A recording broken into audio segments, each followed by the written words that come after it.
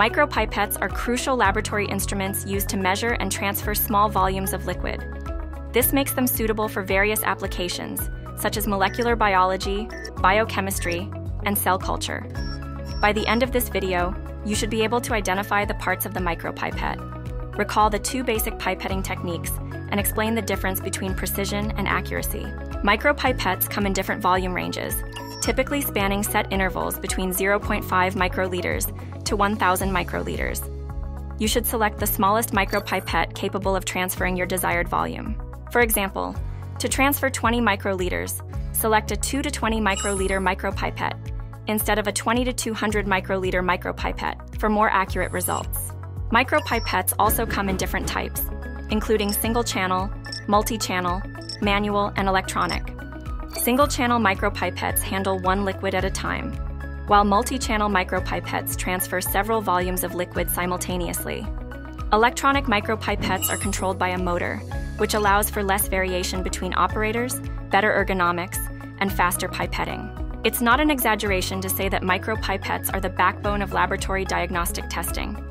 The micropipette is a precision instrument, and slight differences in how the operator uses the instrument can lead to variability in your results.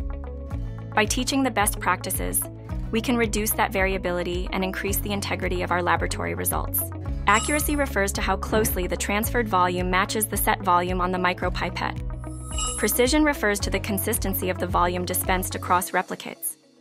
Now let us learn the parts of the manual micropipette. Plunger.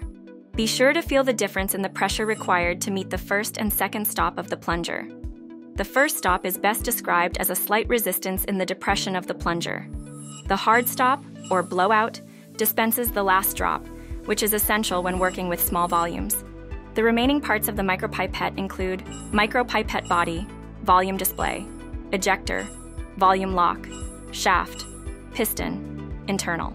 The manual micropipette uses a piston and spring to create volumetric air displacement when the plunger is depressed. This means that the micropipette expels the exact air volume the user has set to display.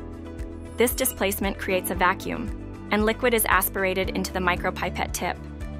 Several factors affect the accuracy of the volume transferred, including the angle at which the micropipette is held, the consistency and pipetting rhythm, and the consistent pressure and immersion depth of the tip.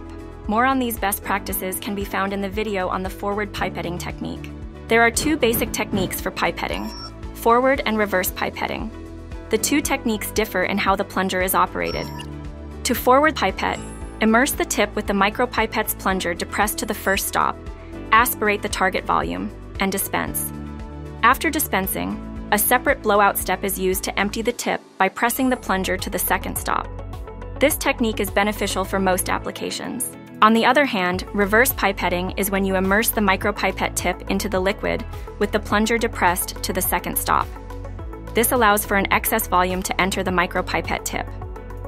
Unlike forward pipetting, the operator does not perform the blowout step. The excess liquid is discarded with the tip. The error is captured in the excess volume rather than shorting the volume transferred. This is useful for pipetting liquids that foam, are viscous, or are volatile. Lastly, it is important to consider ergonomics while pipetting to reduce repeated strain injuries. Pipetting is one of the most common actions performed in the laboratory, so good posture and wrist position are imperative.